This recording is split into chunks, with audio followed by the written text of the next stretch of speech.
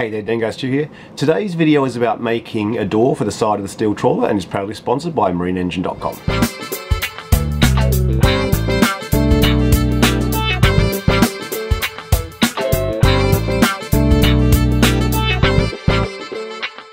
First thing I'm going to do today is cut a door in the side here.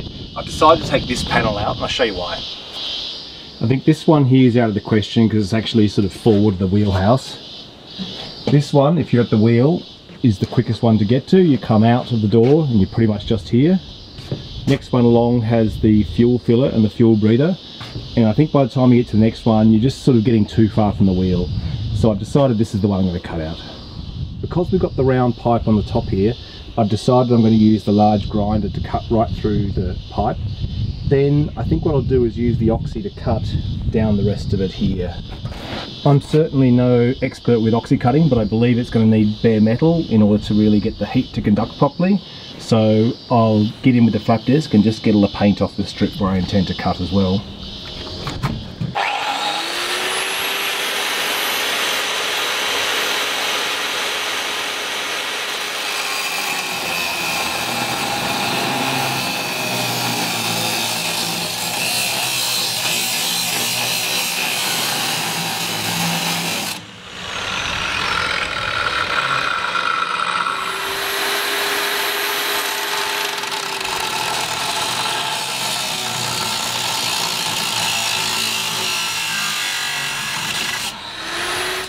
Alright, that cut through there nicely enough, nice and easy, and same on the other side.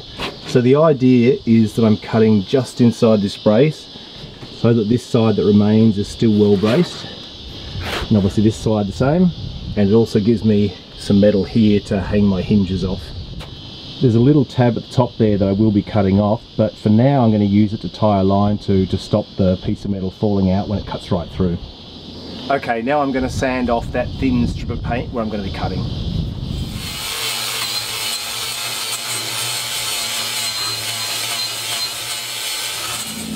Alright, that paint came off pretty quickly with the flap disc. I couldn't quite get into the corner though, so I'm going to extend the cuts with the angle grinder a little bit more and then we'll get in with the oxy.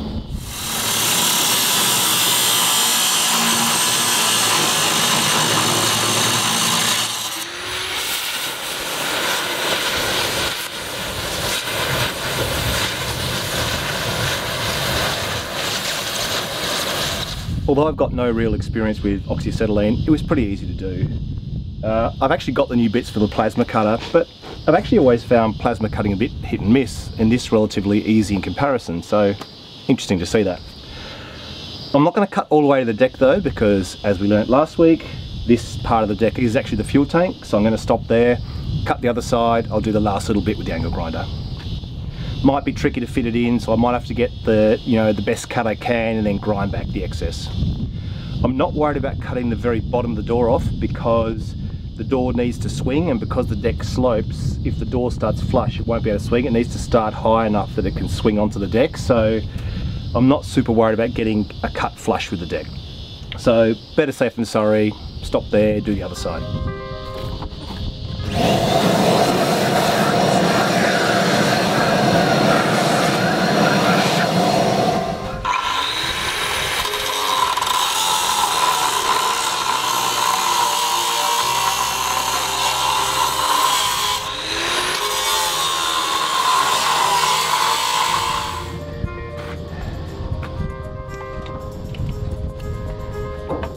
Oh.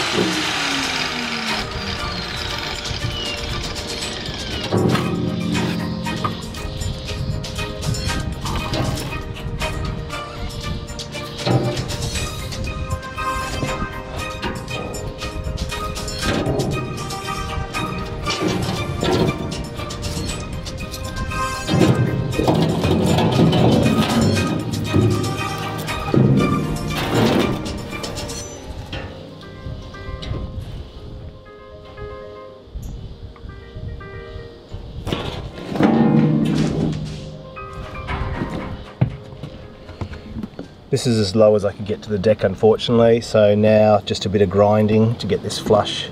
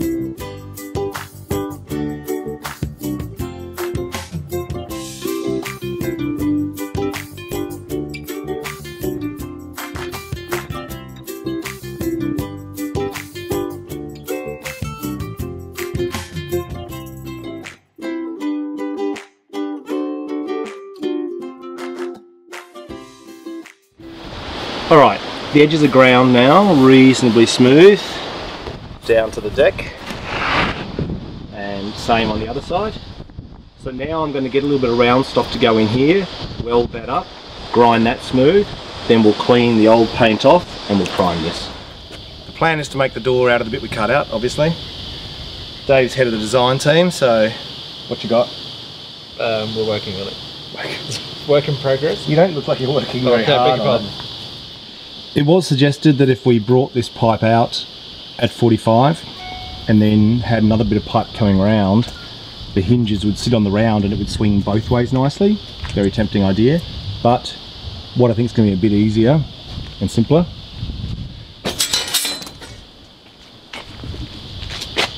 is just having a bit of flat bar that gives us the return on the end here rather than just being the bare edge, and also completely encloses the end of the pipe. But before I do that, I'm going to square it up and do a straighter cut here. So which way should it hinge, Pedals? I think hinges that side, so that when it opens like this and you've got a straight run from the wheelhouse out. If it opened the other way, you'd have to go around the door and into here. What about for the majority of your time you'll be going forwards? Yeah. Have it hinged here, so if it ever came loose, you're not going to get a wave pushing it open. Fair point, fair point. It'll be hinging like that. Yeah, just like a suicide door in a car otherwise. Yes, that's a suicide door, isn't it? Yes. So if you're hinging like that, it might get bashed in. If you're hinging like that, it might get bashed in and wreck your hinges. So you're saying have a strong latch at that end? Yep. To make sure that doesn't happen? Yeah. Yeah. So the hinges I think are pretty strong, but I haven't decided on a latch mechanism at all. Maybe it's the big drop bar. Something pretty strong. Also, because the hinges are just pintles that drop down, there's a chance, low chance, but there's a chance it can pop up off its hinges, so the latch should actually also stop it, not just swinging, but stop it rising. So we'll have to think about that. Alright, what I'm going to do is start with a bit of a rough and ready square, and then we'll do our 3-4-5 thing to make sure it's really square. As always, I should have brought my big roofer's square from the house. I'm always missing the tools I wish I had. So using our woefully small square, looks like this edge kinks out a bit, this one kinks in a bit, but what we'll do is we'll use our two sides and our hypotenuse and figure out how close we are to square. Something Dave and I didn't really mention is that ideally swinging both ways would be great. You know, jokes aside. But I'd like it to prioritise opening inwards, because I've definitely pulled up to wharves in this boat where the pontoon's higher and the door wouldn't open at all. So I think opening inwards is the only way I can guarantee being able to open it. But the deck slopes up, so we need to cut the bottom of it off so that it clears the deck. So I'm going to go with the top of the freeing port here and just extend that across to start with. So what's that one, 7? 640 that one. Okay. So let's get a longer straight edge. So really, which one's wrong? Yeah. So you're doing what I do? What's that, make it up as I go along? No. Measure once, cut twice. Or was it? Cut twice, measure once. Yeah. So, looks like what we really have is 640 still. 630 still. Ah, no, it went the other way, it made it worse. It's still 700, so it must just start getting bigger as the boat goes along. So what's by the stern? Oh yeah, 740, it definitely gets taller. There seems to be more room to swing it that way as well. So really our top line's okay. It's okay for it to be 10 mil longer here because that is the way it naturally gets bigger. Yep, and also it's best to have it. Otherwise the gap at the bottom will increase as it comes along. So 640, 630, we'll call it. All right, we'll live with that. And all that really matters now is that this corner is square.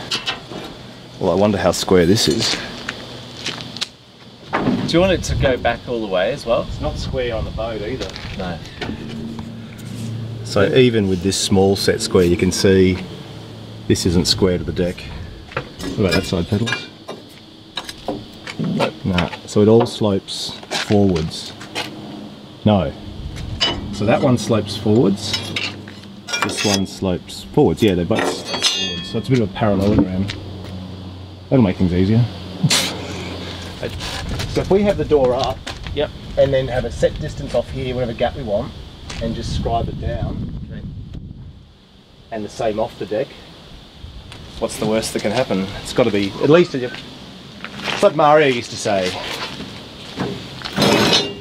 Mario? Yeah, Mario on the island, he said, don't make things square, make them dance to the music. Okay, that's good. That's what we'll do. And? Thank you for your words of wisdom, Mario. Yes. Come and help us.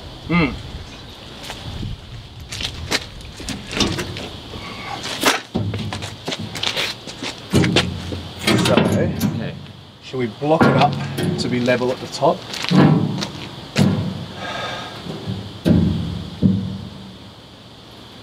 What do we need? Not much. Thin. Steel. Kind of bending as well. Shoot. So I'll find some more bolts. Alright, lift this edge up. Okay. Still a bit. Oh, yeah, that side's good. Oh, both sides are. It's warped in. Yeah, it's warped from the cutting. Really? Yeah, so that's okay. I'll straighten it as I put the ends on. I'll bring it straight. This is this side's fine. Yeah. So, what I think we do is measure a set distance off here, mark it. Set distance off here, mark it. Yeah. Draw a straight line between the two. Okay. At least it's parallel will look better than. Yeah. All right. So this would be good. What do you reckon? Let's go 30 mil gap. Well, which this side's the hinges, isn't it? Yeah. So I might actually go a 50 mil gap on this side. At the bottom. 50 top and bottom. Yep. Because the hinges go in. Let's go 50. And then 50.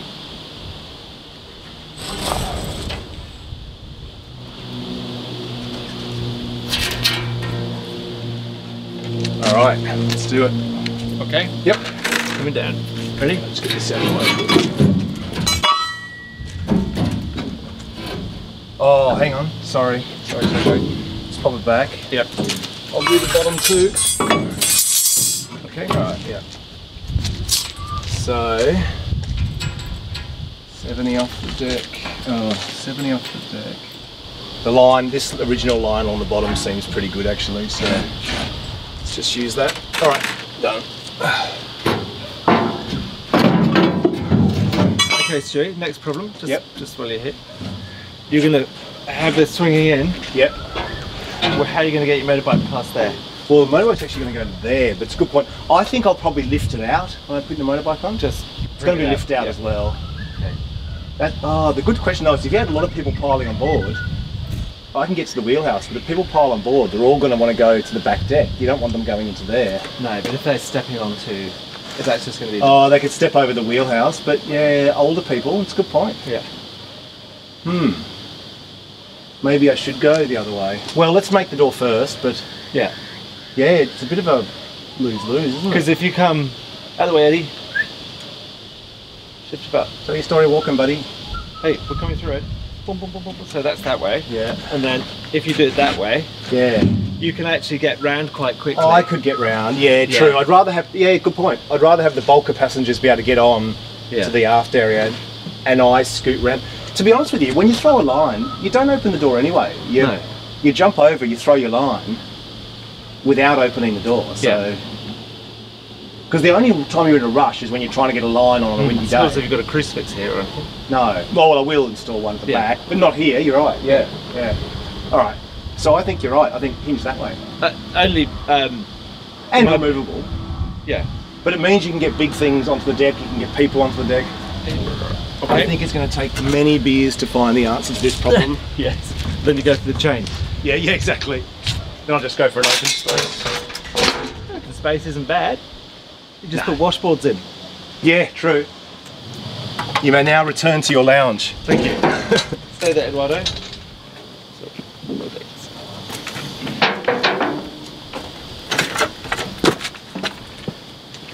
The safety Nazis will tell you not to stand on the top pedals. I know. This. PPE. Purple PPE. Yeah. Today's a very exciting day. Ed, Dave and I are all going for a haircut on the same day. We should get before and after shot, Ed. What do you reckon? Yeah. I don't think you can see it or hear you. No. I'm here, Ed. There I am. Haircut today. Dance to the music. The boat doesn't seem to have flexed at all. Maybe chomped a bit out of it. No, I think it's fine. Okay, these lines are parallel, but what I might do is offset this 20 mils this way. Same with this one, because we've now changed our mind about which side the hinges are going on.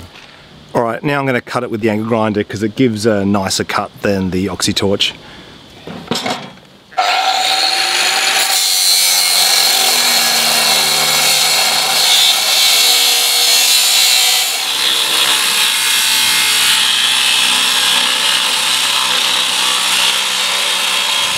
Alright, now all the cuts are done, I'm just going to take a flap disc and grind the paint away from the edges so we can weld the ends on.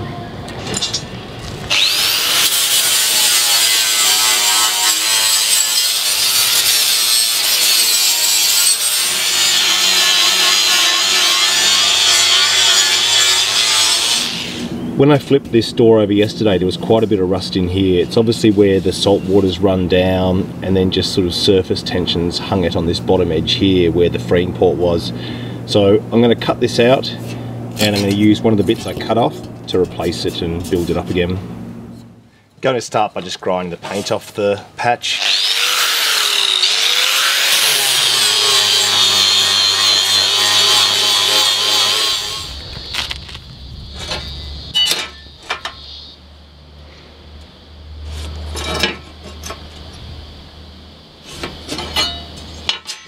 Alright, this is the bit I'm going to cut out, so I can cut in here with the angle grinder pretty easily. I'm going to do a plunge cut here. It's obviously going to cut through a little bit, but I'll weld it up as well.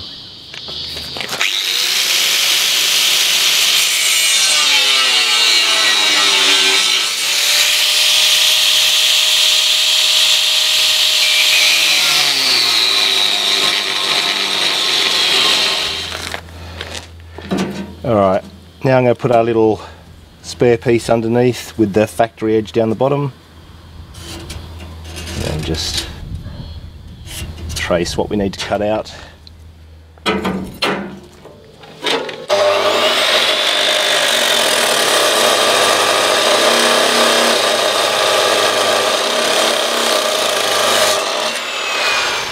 Alright, now we'll just bevel the patch as well.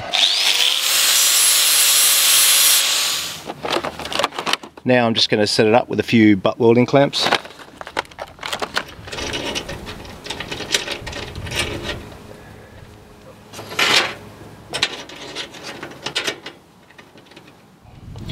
My goal is to get the gap here and here pretty even, and then have this edge flush. Then I'm going to lock them down. These little clamps look like this underneath. Then I'm going to tack here, here, here. Take the clamps off and weld it up. This poor old TIG torch had so many broken bits. Its back cap had broken and everything, so I jumped online and got a set of gear. It's good, it was like 50 bucks, and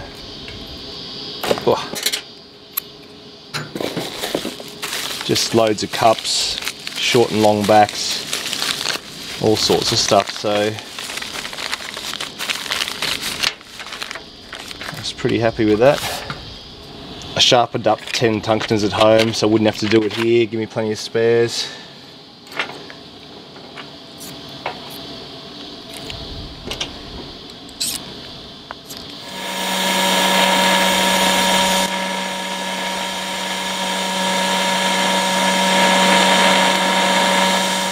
First bit of welding up here, the gas was on but for whatever reason wasn't coming through, so I don't know, I just gave a bit of a tap and opened the valve in further, and I don't know, it seemed to start working. Not sure what the story was there. Got a few tacks here, but that welding helmet's cactus, it was on the ground over here and the tide got it, so it's no longer activating when you start welding, so I'm gonna have to replace that before I go any further, otherwise I'm gonna go blind.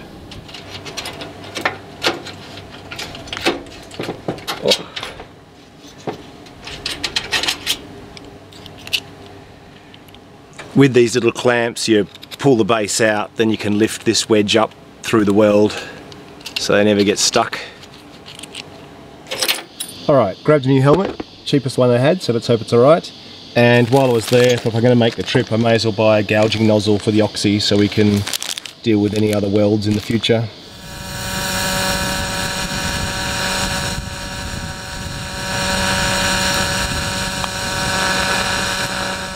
Alright, gone right round now. I was feeling a bit too lazy to do a little bit here, flip it, do a bit on the other side, so we'll just flip it and do the whole other side and hope it's straight enough. I'm not too worried.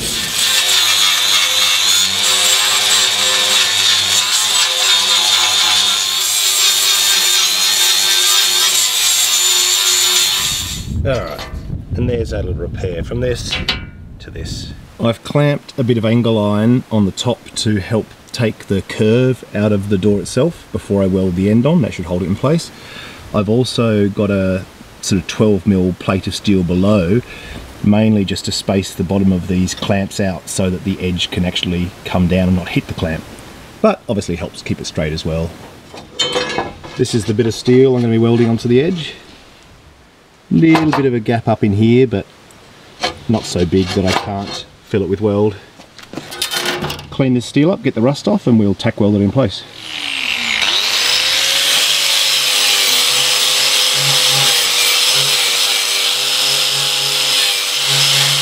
Because I'm going to have to hold the strip of metal with one hand while I tack it in position, I'm just going to stick weld it to do that because it's a one-handed welding operation.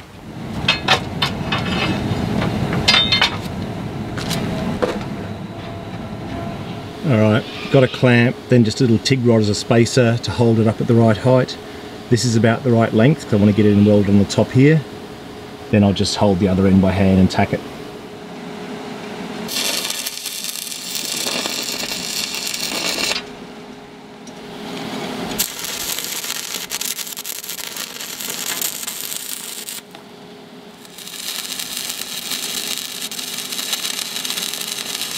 Alright, next thing I do is use an angle grinder to cut this around the curve of the pipe here.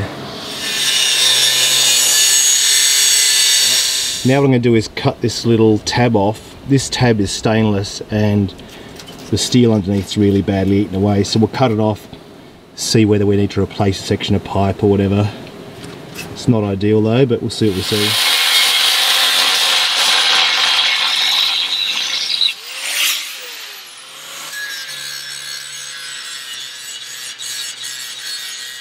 I had a few issues with the microphone at this point, but what I ended up doing was actually cutting that rusty section of top railing out entirely. Then I measured it up, went back down to Hornsby Steel and found some tube that was about the right diameter that I could replace it with. Then I just cut length, dropped it in, and then started welding that in place.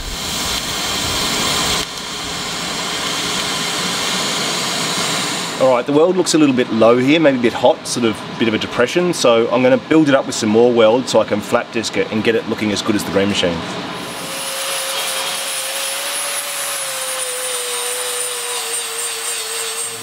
Alright, this is what it looks like now. So, I could run some more TIG along here, fill it up, definitely possible. Could prime it, then put some epoxy filler on top and sand it, then paint it. Not a bad option either, really. I don't know. The reality is I've got an entire boat to make seaworthy, so how much do I agonise over, you know, the little top railing on a door? Alright, you've talked me into it. One more run round with the TIG, flap disc, done. Alright, with that run around I was kind of walking the cut backwards and forwards to try and spread the puddle a little bit wide to fill that divot. Anyway, I'm going to give that one last flap disc and call it good. It looks a little bit better now, but what I may actually do is epoxy prime it, then put a bit of epoxy bog on, which I can then use just a bit of sandpaper in my hand, like a curve, and sort of get the surface looking a little bit better. I think it's worth it, so I'll do it that way. Now I'm just going to TIG up this end like the other end. I think I stick the other end because the other welder was dead, but now the TIG welder's back, I'll TIG up this end because you get a bit more control, grind it smooth, and then we'll get this old paint off. Alright, let's ground down now. A little bit of a gap at this side, so I might give it a couple of smacks with a hammer, and I'll weld it, and then if need be I'll grind the last little bit down afterwards. So, ready to weld. Out in the yard I found these big styrofoam panels, so I'm going to bring one over and see if I can prop it up as a bit of a sound shield before I do the needle gunning on the door.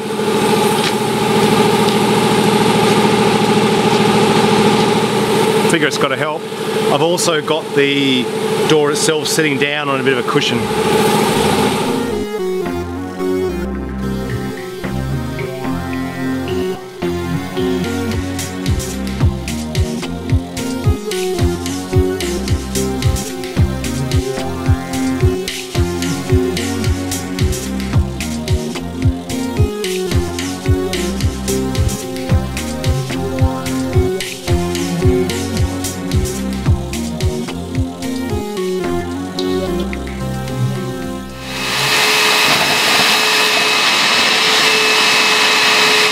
Next step is to set up the wet blaster, but I haven't set that up yet, so I'm going to do a video on that first, and then you'll be watching this now and you've already seen that video, and anyway, it's wet blasting. So just mixing up a batch of the epoxy primer. Once this is stirred I'm going to put a little bit of thinners in it just because it's the first coat.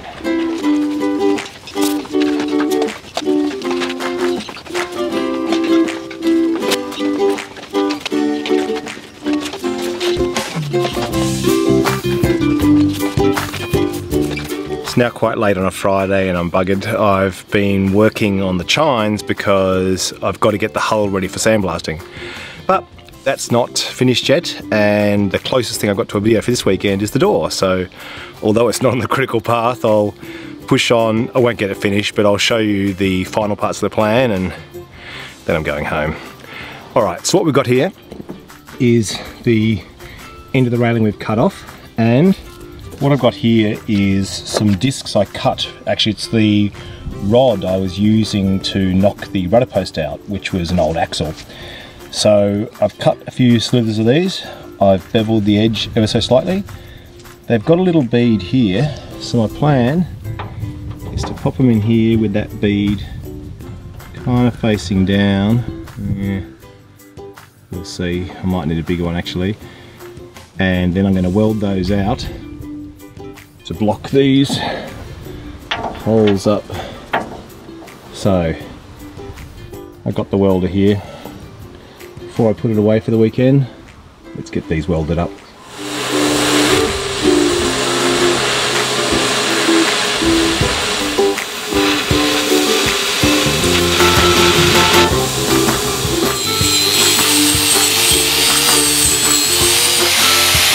So this is what we end up with now. No water can get into the pipe anymore. Proper primer, bit of a sand, undercoat, paint, but we'll do that when we do the whole hull.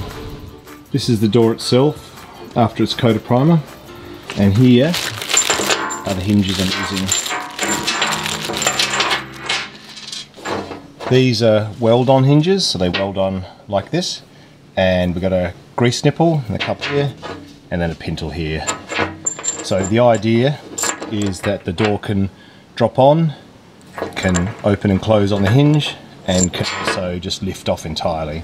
Now the cup I'm going to put on the door because the door has to come down, and you obviously don't want the cup filling up with water like this. I'm not sure if the cup's the right word, but whatever the pin goes into.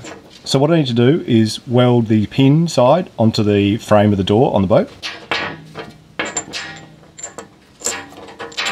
Then I'm going to drop these on, mock the door up in position, and then weld these out. That's my plan anyway.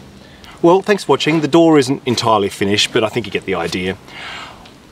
Because I need to get ready for the sandblaster, I'm really just going hell for leather on the hull, which hasn't been particularly interesting filming, but I have filmed a lot of it. I've also almost got the running gear back from the, DH Porter for the prop shaft, a new rudder shaft, stuffing box, all that kind of stuff, so we should have that soon.